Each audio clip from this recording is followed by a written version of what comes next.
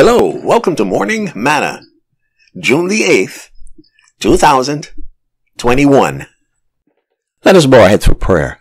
We thank you, Heavenly Father, that you continue to teach us day by day, so that we might understand those things that you have in mind for us, and that we might grow according to your will.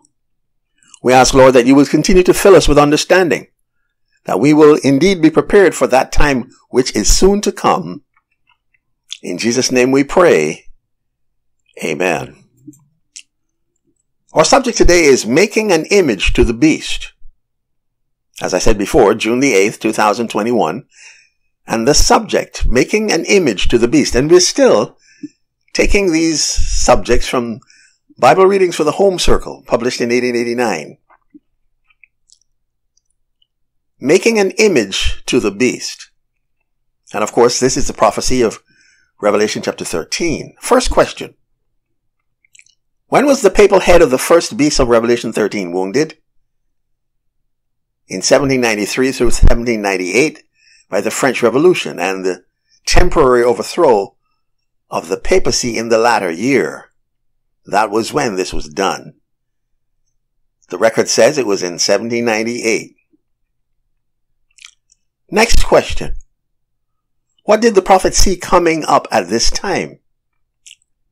Revelation chapter 13 and verse 11 says, "And I beheld another beast coming up out of the earth. And he had 2 horns like a lamb, and he spake as a dragon."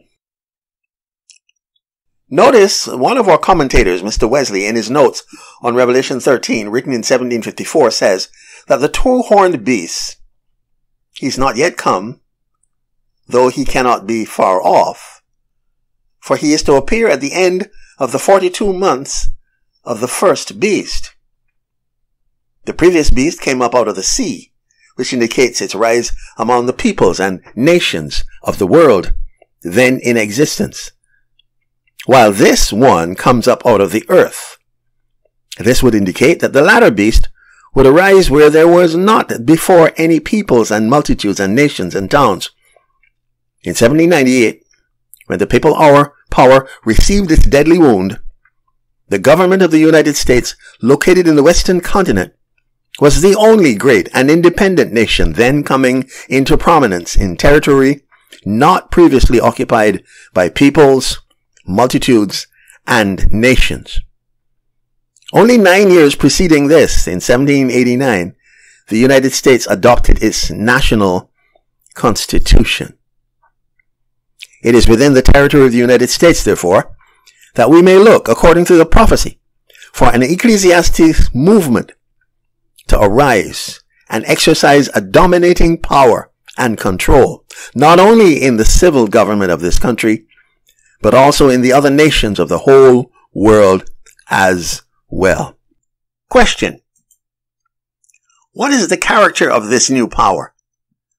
Revelation chapter 13 and verse 11 says, "He had 2 horns like a lamb." Notice that the Pilgrim Fathers were the vanguard of a great multitude of Protestants who, when persecuted and outlawed in the lands of their birth, sought refuge in the New World, where they developed rapidly under the protection of a government founded on the great Christian principle of civil and religious freedom. The 2 horns may well symbolize these 2 fundamental principles. Next question. Notwithstanding the lamb-like appearance of this power, what is it ultimately to do? Revelation chapter 13 and verse 11 says, "And he spake as a dragon." Now that is incredible. Notice that the voice of the dragon is the voice of intolerance and persecution. This indicates that the ecclesiastical development dealt with in this prophecy, obtaining a foothold for its initial power and influence in the government of the United States, will repudiate the mild and lamb-like principles of civil and religious liberty and become like the beast before it, a worldwide persecuting power. This is why in Revelation chapter 19 and verse 20, it is called the false prophet. Born of the Reformation, it will repudiate Reformation principles. Next question. How much power will the beast exercise?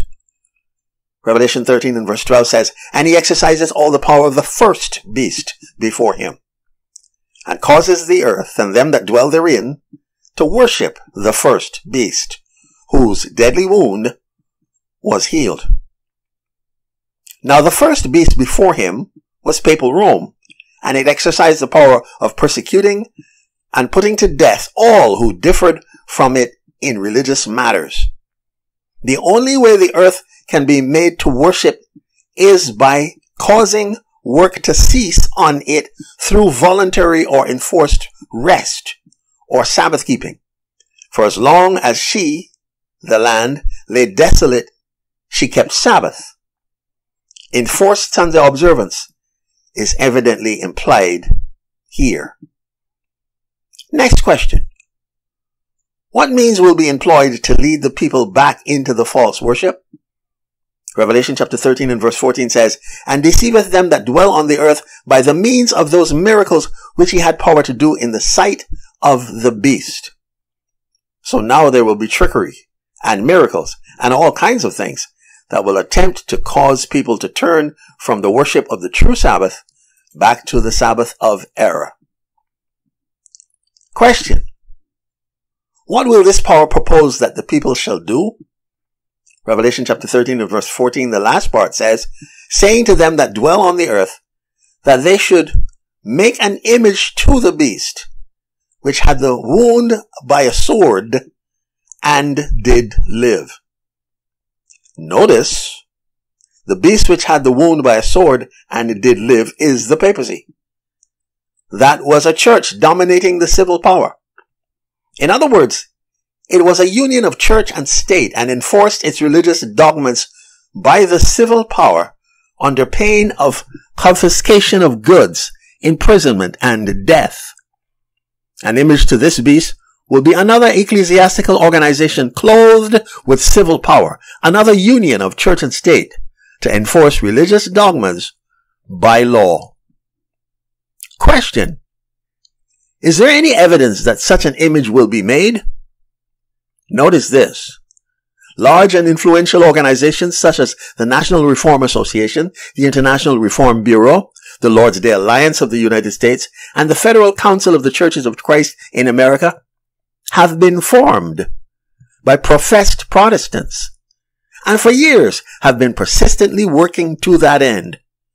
Many Roman Catholic societies recently formed in the United States, such as the Knights of Columbus and America's Federation of Catholic Societies, are looking to a like end, that of making America Catholic. Question. What, according to its constitution, is the avowed object of the National Reform Association? Notice, according to Article 2 of the Constitution, to secure such an amendment to the Constitution of the United States as shall indicate that this is a Christian nation and place all the Christian laws, institutions, and usages of the government on an undeniable legal basis in the fundamental law of the land. So notice, upon the question of making this a Christian nation, Bishop Earl Cranston of the Methodist Episcopal Church in an address delivered in Foundry Methodist Episcopal Church in Washington, D.C. on March the 13th, 1910, made the following observation, quote, "Suppose observation, this were to be declared a Christian nation by a constitutional interpretation to that effect. What would that mean? Which of the two contending divisions of Christianity would be the word Christian indicate? The Protestant idea, of course, for under our system, majorities rule, and the majority of Americans are Protestants. Very well. But suppose that by the addition of certain contiguous territory, with 12 or more million of Roman Catholics, the annexation of a few more islands with half as many more, and the same rate of immigration as now, the majority, that the reigning Pope would assume control of legislation and government, he would say with all confidence and consistency, this is a Christian nation. It was so claimed from the beginning, and so declared many years ago. A majority defined then what Christianity was. The majority will define now what Christianity is and is to be. That majority would be controlled by the Pope. The national reformers, in their attempts to justify the legal establishment of Christianity as the national religion, have erroneously declared that the statement of Justice Brewer of the Supreme Court of the United States in 1892, that this is a Christian nation, is a decision of the court, whereas it was only a statement in the argument leading up to the decision of the court. In a sermon at the centenary of the establishment of the Roman Catholic hierarchy in the United States in 1889, Archbishop Ireland said, "Our work is to make America Catholic, or Christ shall be God with it, and our hearts shall leap with crusader enthusiasm." The theory of the national reformers is thus expressed: every government, by equitable laws, is a government of God. A republic thus governed is of Him, and is as truly and really a theocracy as the Commonwealth of Israel. And of course, you'll find that in the National Reform Convention, page 28. So notice now, way back there, 1888, 1889, all the way through, they have been moving in this direction, attempting to establish a constitutional government of Christianity in the United States of America. And that is what has been established back then. They've been working on that all the way through, and they're still working on it now. Question: how does this association regard the Catholic Church on this point? Now notice this, and you're going to find this really interesting. You'll find this in the Christian Statesman, December the 11th, 1884. And that is, of course, the official organ of the National Reform Association. Listen to this. "We cordially, gladly recognize the fact that in South American republics, in France, and other European countries in Roman Catholic countries, are the recognized advocates of national Christianity, and stand opposed to all the proposals of secularism. Whenever they are willing to cooperate in resisting the progress of political atheism, we will gladly join hands with them in a world's conference for the promotion of national Christianity, which ought to be held at no distant day. Many countries could be represented only by Roman Catholics." So in other words, they're saying, as long as the Catholics are going to come together and object to the secularism that finds itself in so many countries in the world, we will gladly join hands with them, says the Protestants.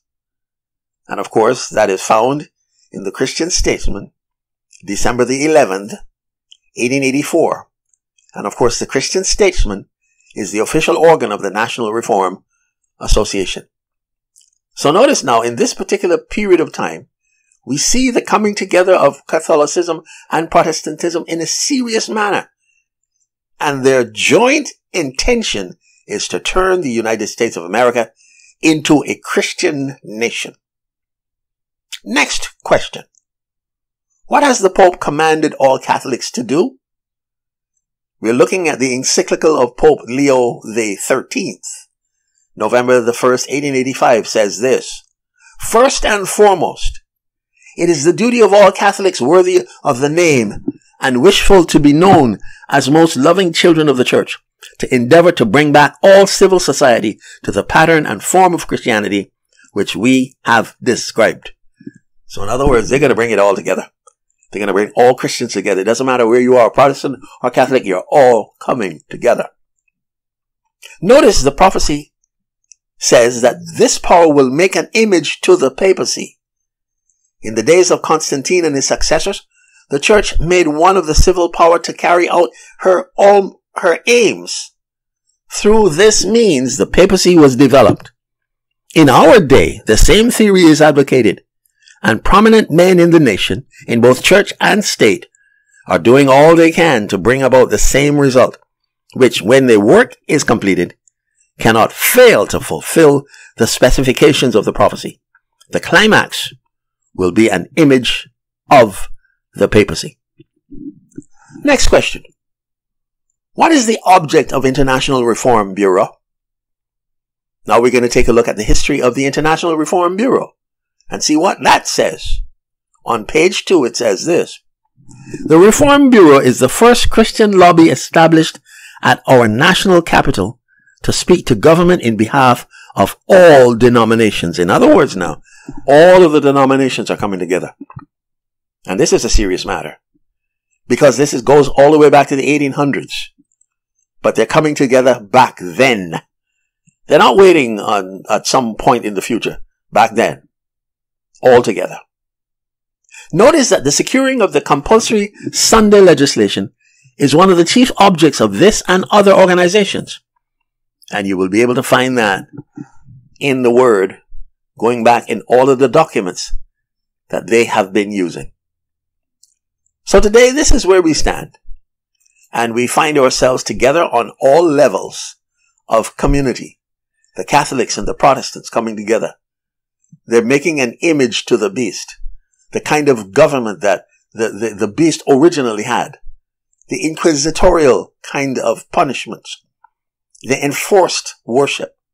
Not just a day of worship enforced in Sunday, but a way of worship is also enforced. And all of the denominations are coming together. They've decided that the only way that they're going to succeed in doing what they want done is to come together in unity. And what they want to do is to turn the entire nation and the rest of the world into a Christian nation and a global Christian world. In order to accomplish this, they've decided that they must work together. And this is something that they want to do and have been doing consistently. Remember how we started out? Revelation chapter 13 and verse 11. And I beheld another beast coming up out of the earth, and he had 2 horns like a lamb, and he spake as a dragon.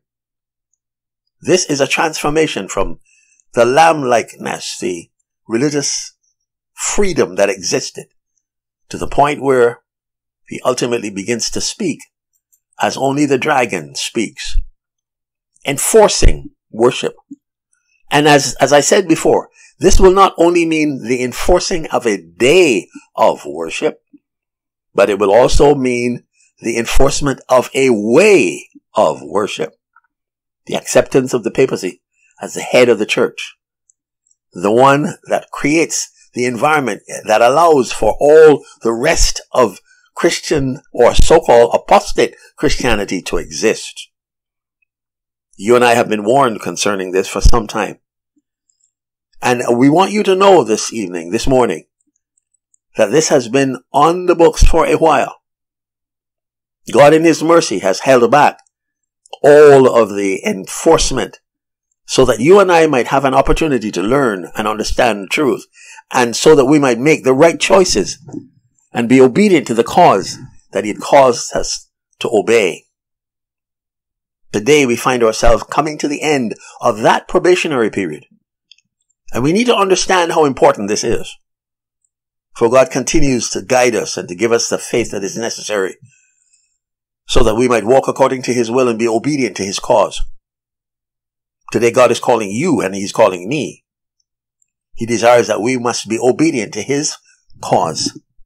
That the image to the beast and the governmental system, or the image of the beast, will not be deceptive, but that we will be able to stand firm and unmoved, following the truth as it is found in God's Word, obedient to all of the things that He has instructed us to do, so that we might walk according to His will and be obedient to His cause. Remember what I read earlier? The Pilgrim Fathers were the vanguard of the great multitude of Protestants who, when persecuted and outlawed in the lands of their birth, sought refuge in the New World, where they developed rapidly under the protection of a government founded in the great Christian principles of civil and religious freedom. That was what America started out as. But ultimately, she begins to speak as a dragon. And the voice of the dragon is the voice of intolerance and persecution. This indicates that the ecclesiastical development dealt with in this prophecy, obtaining a foothold for its faith's initial power and influence in the government of the United States, will repudiate the mild and lamb-like principles of civil and religious liberty, and become, like the beast before it, a worldwide persecuting power. This is why, in Revelation chapter 19 and verse 20, it is called the false prophet. God is calling you today, calling you to be obedient to his cause, calling you to be obedient to his truth. Are you going to respond? Are you going to say, yes, Lord, I come with humility and repentance? Why don't you do that today? We thank you, Heavenly Father, for the kindness that you've shown us. We thank you for the warnings that you have given. We thank you for all of the love that you have expressed in every detail. And we ask that you would be with us today as we go forward, as we make our decisions to walk with you. In Jesus' name we pray. Amen. This has been Morning Manna, June the 8th, 2021.